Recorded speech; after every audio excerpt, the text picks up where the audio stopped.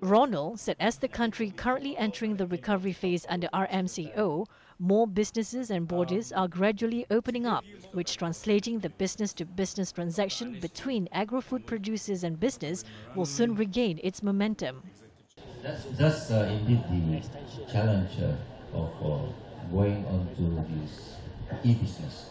So we have to educate the farmers to go on board the platform. We have to tell them through our extensions officers to believe in the e-commerce business, the e-commerce, then rather than the traditional conventional way of marketing the product. So definitely we will have to educate them to make sure that they go on board.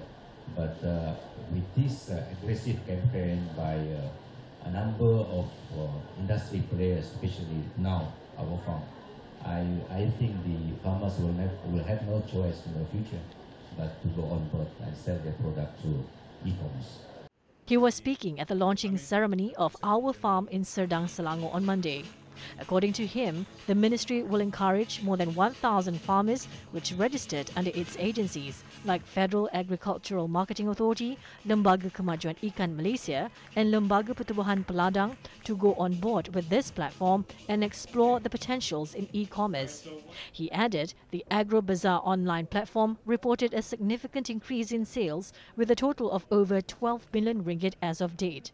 He also said the platform Our Farm, backed by AirAsia's ecosystem of cargo, logistics, payment, business and consumer base, that is able to overcome the challenges of operating costs and access to new markets for the farmers and buying fresh produce in large quantity at lower price and logistics service for the business buyers.